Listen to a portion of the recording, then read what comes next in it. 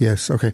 All right, folks, it's Gary Noel here. I'm just going to take a break from the World Book Club there, and we'll go back to that in 10 or 15 minutes. But I have guests in the studio that are here for Trails, Tales, and Tunes, and I wanted to get an opportunity to interview them before they leave town. They have already played here, so unfortunately you won't get to see them live here in Norris Point, but I'll find out as I talk to them if you might still get to see them somewhere else in Newfoundland if you happen to be in that place. And we have their CD here, and I'm going to play a song from it at the end of the interview.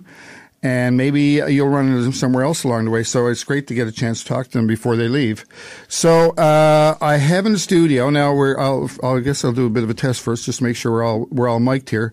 So I'll ask the two members of Amala if they'll introduce themselves. So we have Ryden, she's coming through loud and clear. And Paul. Okay, so we got Ryden and Paul.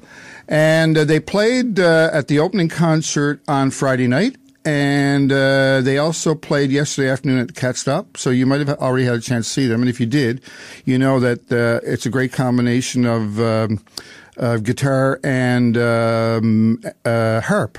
So let's start with Ryden, who is the harp player. So Ryden, I don't know much about harps, but I know there's different kinds. What kind of harp did you play, or do you play? That's right. I play the Irish harp. The Irish harp, right. Because one of our local residents, Gail Tapper, now plays, I think, a Paraguayan harp. That's right, yeah. Yes. Did you meet Gail? I met her, yeah. We were talking about harps for a good while. I'm sure you were.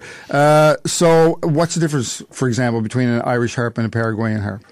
Actually, it's not a huge difference in playing. The strings are organized the same way. It's like a scale, like the white keys on the piano. You have the one scale, and so both would be a type of folk harp, where some have an option of levers to shorten strings to get then the black keys, the sharps and flats. Okay.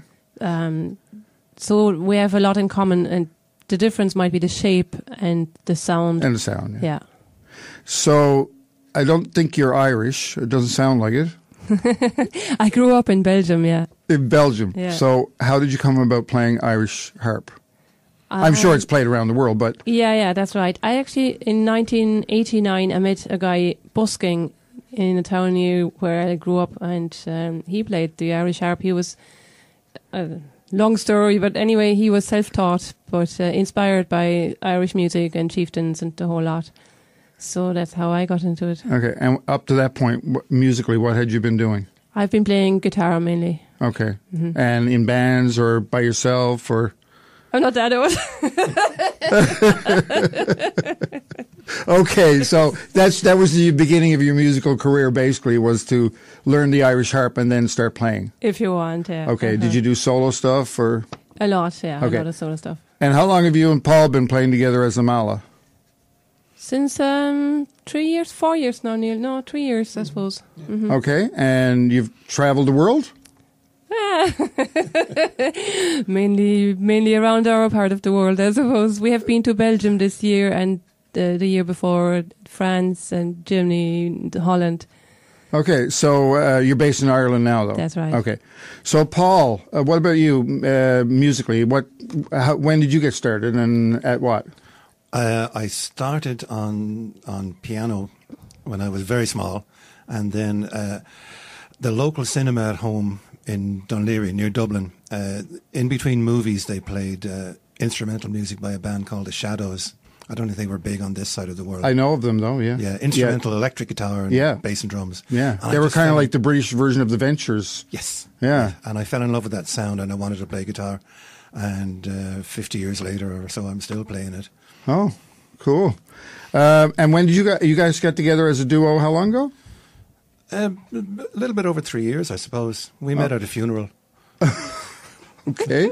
As a musician's funeral. Okay. You were playing music at a funeral? A very famous Irish fiddler called Paddy Cronin. Okay. Who we both knew. We didn't know each other. Yeah, okay. And there was a fantastic music session at the funeral as a way of showing respect to... As it should be. We were all sorry he was gone, but we wanted to honour his memory. So, great session. And I noticed this lovely harp music coming from one corner, and I thought, I've got to find out more about that. Okay. And, that led on to getting a few tunes together and deciding to take it seriously, make an album and do a bit of touring and put a lot of work into creating our own stuff. It's not exactly trad, it's not exactly jazz, it's not exactly world music. It's a bit of everything. Mm-hmm. Just think of it as Amala music. Okay. So like we play, for example, we play some Renaissance era tunes or 300-year-old music, but we don't claim to do it in authentic style. We'll throw in our own interpretations and our own improvisations. So you've got one album now? Just one at the moment, yeah. But we're working on. And what's the mix of stuff on the album in terms of like traditional originals, whatever? There's a good bit of traditional Irish stuff on it. There's stuff from the Irish harp repertoire. There's a Dave Brubeck tune on it. Oh. There's 2 originals on it and some, I suppose you'd call it Renaissance Baroque stuff, but not in authentic style, in our own style. We take. You want to put your own stamp on it. Yeah, like for example, there's a tune we play called Miss Hamilton, just composed in 1702. The guy who composed it, who was from Kerry, Cornelius Lyons, he was famous for variations. So in his spirit, if you like, we do improvisations in the middle of this 300-year-old tune because I think he'd like that. That's good. And who brings the ideas together? I mean, as you develop your repertoire and that, you both do? Or? Together, yeah. It's a good cooperation. Okay, so one of you thinks, hey, what do you think of this if we try to put this thing together and do our own version of this? Absolutely. And it goes from there. Yeah. So will you be working on another album at some point? Or? Well, we're always working on new stuff. Yeah. So once you get enough together, you'll try to put together again. I mean, maybe a third of what we played in the concert here the other night is not on that album. Oh.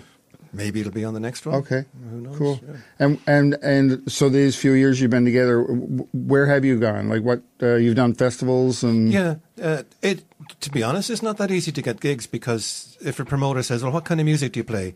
we can't give a short answer. Okay. But we are gaining more and more credibility, and it's very encouraging. Like the audience response we've been getting here, and the week before this, we were in Belgium, Germany, and Holland.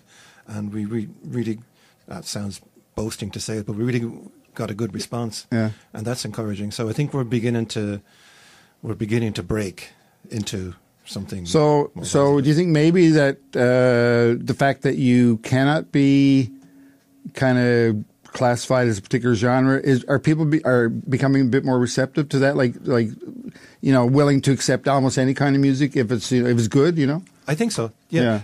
It's both a blessing and a curse in a way. I mean, yes. I'm very proud that we're so diverse. Right. But there is that difficulty. Right. But people love it when they hear it. Yeah. The difficulty is to get them to hear it. Yes, exactly. Yeah. And how did this gig come about?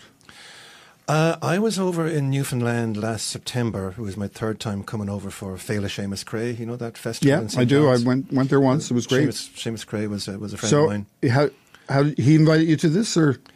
No. The Seamus Cray Festival is in honour of him. He's dead a number of years. And while I was at that festival with some other musical friends of mine, you know Jerry Strong? Yes. Jerry was driving my wife and her sister and me around, showing us the sights. Yeah. And we'd go through some little town, and he said, "There's a real nice little church there. They do concerts." And my mind was beginning to think maybe we could do a tour here. So after I got back to Ireland, I was talking to Ryden about it, and I said, "You'd love it in Newfoundland." I do, yes. Good. Glad to hear that. I got on to Jerry and said, "Can you suggest a few people that I should get in contact with?" So he put me on to Daniel Payne for this festival, and a bunch of other cultural centres. So Excellent. We came to St. John's. We drove all the way over here over a couple of days, and we're going to work our way back towards St. John's at the various other concerts. So what other dates are you playing in Newfoundland? We're playing in Lewisport tonight in the Uh-huh. Citadel, and then on Wednesday we're in Glovertown in the Diamond Arts. Diamond House, yeah, Diamond I know the one, yeah. Then on Friday we're in Jerry's place in Freshwater near Carbonear. Saturday we're back in St. John's. We're doing a lunchtime thing in Fred's Records, lovely shop. And we're doing an evening concert in Manuel's River Centre. Oh, yeah. And then on Sunday we're down to Renews. I'm really looking forward to getting back there. And after that, we have another day or two of rest, and we go home. Oh, excellent. Sounds like a nice time. I should, even though this is about you and not about me, but since you brought it up, I should mention that Freshwater is where my father was born. Oh, really? Where my sister has the house that my grandfather built as their summer house, and I spent a lot of time there. And it's where all the Knowles that are in Newfoundland came to originally. So in the 1750s, my ancestor, who was from Channel Islands, a French-speaking Noel, not Noel, came to freshwater, and all the Knowles eventually spread out from there. Fantastic. So freshwater is special to me. Yeah. And it's a beautiful little spot, isn't it? It is, yeah. Yeah. I can't wait to get back there again.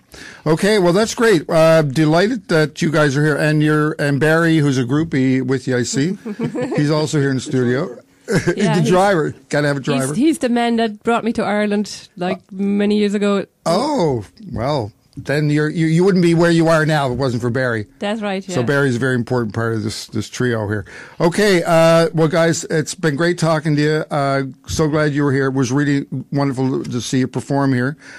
We have the CD here now, or I'm going to play a tune from, which we'll be able to go back to anytime we want, so that's wonderful. So thanks again. Enjoy the rest of Newfoundland. Best of luck in your future career, in your wonderful music that you play. Thanks, Gary. Thanks for having us. All right. So we're going to go to, let me see, I got CD1. I got their CD called just... Resonance. Oh, it's here. It's called Resonance. I thought I was going to say Renaissance, and maybe it could be that too. But it's Resonance, and we're going to play a track which is an original. Yep. And it's called Count Me In. So here is Amala.